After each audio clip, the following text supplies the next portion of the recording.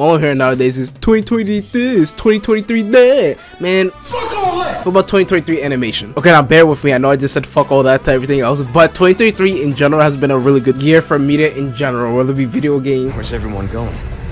Bingo.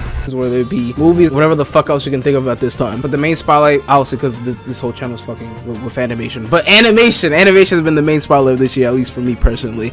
My goodness gracious, has this been a phenomenal year. Whether it be the likes of the beautiful Spider-Verse, that was phenomenal, or animes like JJK, which have honestly set the bar for animation of this year. So I want to come out here and talk about all these beautiful animations that I have personally seen this year, and hopefully some that we'll see soon, and some that I have missed out on, and I probably will try to attempt to catch up on it, because obviously it's a lot of fucking shows or movies that do eventually come out, or just fuck around and just don't watch it. I don't know, it just happens to be like that, you know. Just be like, go wake up. But first, let's start off with the stuff I've always talked about on this channel, which is one, JJK.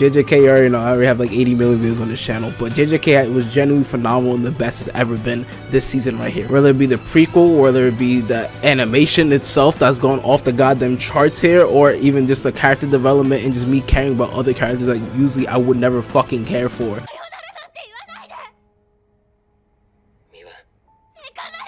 With having interesting concepts and introductions that I generally will stay with me for a very, very, very long time. But now going into Spider-Verse, my favorite film of the year, hands down, no debate for me personally. My god, Spider-Verse has been one of the best things I probably have watched like ever. Yeah, it's probably my favorite actually animated film. I'm waiting for the next one to come out. It's honestly done such a good job. It changed the industry not once but twice. It just feels like with Spider-Verse and these two creators right here, when it comes to them both coming together, it feels like there's no limits. The sky is the fucking limit at that point. It's just such a great job with either the character development between films, like either with Miles and Gwen, or just the amazing introduction of fucking Miguel O'Hara and really just seeing from his perspective of like how bad things get and how things really should be in his opinion, even when you don't want to agree with them, or even just the amazingness that is Hobie Brown himself, even with the way he acts or the way he's fucking animated itself. And I wonder how many fucking hours that took, but nonetheless, Spider-Verse, phenomenal from start to end, my goat. Continuing the trend with American animation real quick, I did actually like the Super Mario movie. It wasn't like, oh my god, like this is the best movie ever, but it was actually a good start and a good like finally like, oh my goodness gracious, we actually have a good movie when it comes to like a video game movie. I know we do have a few video game movies that are good out there, but it's like, it's a Mario and it has to be good. There's no way that could be like actually dog shit or actually terrible, you know what I mean? Monkey. Okay, wait, hold on now. Mushroom Kingdom, here we come. Alright, it has issues, chill out. The only thing I would say, it is a little bit weird seeing Seth Rogen as actual Donkey Kong, but it's so good to see Donkey Kong in general.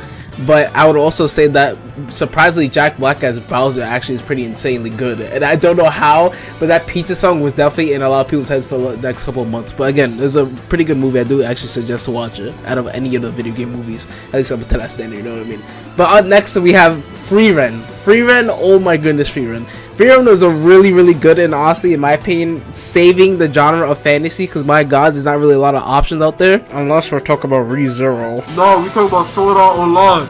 Anyways, so with Free Ren, I honestly have a really good time with. I didn't expect me to have so much feels when it comes to a show like Free Ren, but my goodness gracious, they know how to gut punch you multiple times and to just not stop. Just they keep spamming the button of an uppercut or fucking Hadouken like every single 2 seconds, but at the same time also make you feel happy for like the next generation or the next people that are out there in this new group that Free Ren is running, right? Basically telling you to look on the brighter side of things and having so many other nuance and other meanings, like don't take things for granted, live in the here and now. It's okay, it's fine to make mistakes as long as you keep moving forward. It's okay. Then you also got Trigun Stampede, talk about making a fucking comeback in 2023 out of like what, I think 1990 or some shit. I don't know, it was sometime in the 90s or something like that, or maybe early 2000s. That doesn't matter, it doesn't matter, But my goodness gracious, I've always loved Trigun, and my goodness gracious, they come back with a fucking passion and a fucking punch. Having Trigun be one of those odd examples where you have a whole different reimagining of a show and it's actually done extremely well, like in the first show where you have a lot more comedy and you do have a lot of seriousness that is in there, but it takes a little bit of time to get to that point,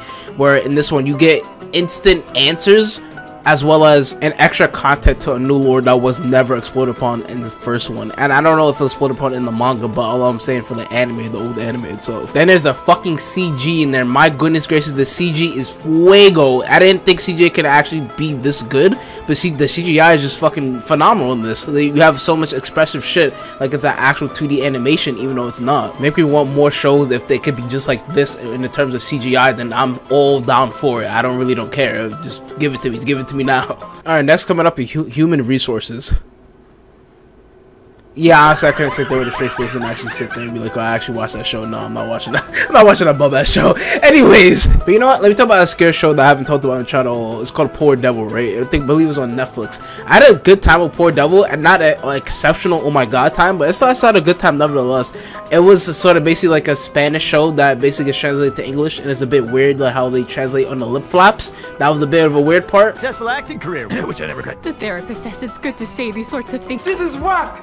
I can't get jiggy with this shit. But other than that, I had a lot of fun with it, whether it came to the jokes or whether it came to some of the characters that bounce off of each other. But I would say like it could get better if he has like another season or two to like really adapt all these characters together and how they really interact with each other. Okay, I make this one completely short and sweet. I think the Clone High reboot is not good, but I did enjoy some of the jokes that were in there, and also probably like the last 2 episodes. That was the only thing I actually enjoyed from the show, sadly to say. But the original Clone High is fucking phenomenal. I suggest that to like almost anyone. I always have a lot of fun when I watch the original Clone High, but the new one, not so great. It wasn't like, it was just so much like regular millennial shit that just did not necessarily make any sense, and it just flat out wasn't funny. It was just any other joke you could probably get from any new age show, and it's fucking dog shit. Anyways, Scott Pilgrim versus the World, or Scott Pilgrim Takes Off, actually.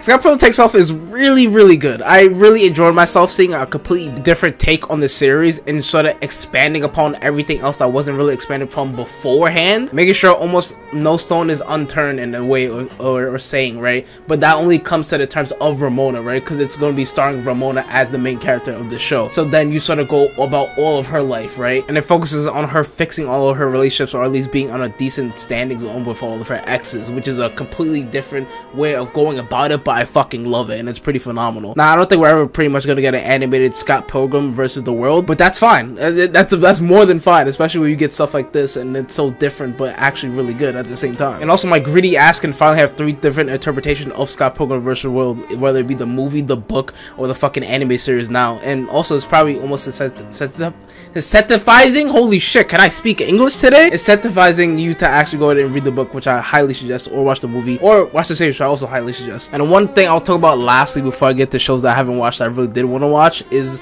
fucking Bleach, the comeback king themselves, bro.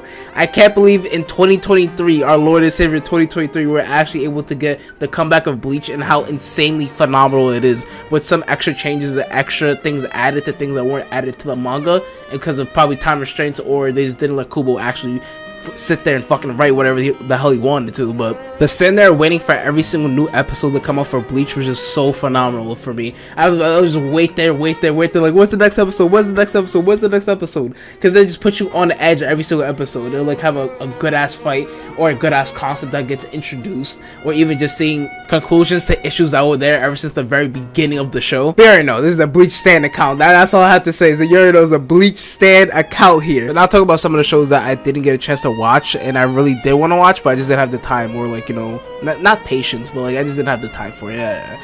But Nimona, I definitely wanted to watch it because I just like the art style itself of Nimona, and it did look pretty interesting, just seeing just a little munchkin running around as like a little demon, and it seems like they have pretty good chemistry between the knight as well as her herself. And then on top of that, it just seemed like the setting could be really fun because it seemed like a little bit cyberpunk futuristic, as well as the knights in shining armor, which I thought was pretty cool. Then there's the boy and the heron. Okay, future TN here. I don't know why the fuck I said heron like that. Like, I don't know how to speak. I think it's just been too long since I've been fucking editing. Yeah, I did put out a lot of videos this week. Anyways, it's a Studio Ghibli film. I don't think I really have to really express myself why I would like to watch it, or sort of give it a chance. I probably won't make a video on that. But anyways, let's just go to the last one. The last one I didn't watch that I should have given a chance, and it was sort of my fault because I didn't go to the movie theaters to go watch it. I don't know on streaming services where it's at, but anyways, it's a new TMNT, right? With Mutant Mayhem, I shouldn't really express myself, but I will say here, you cannot look me dead in my eyes and tell me that a TMNT product has missed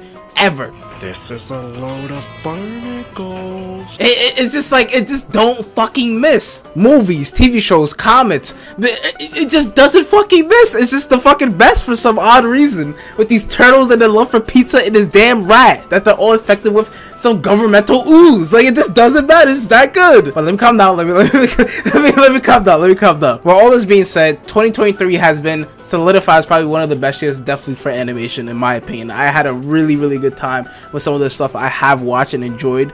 But please tell me what you guys have liked and enjoyed in the comment section of 2023.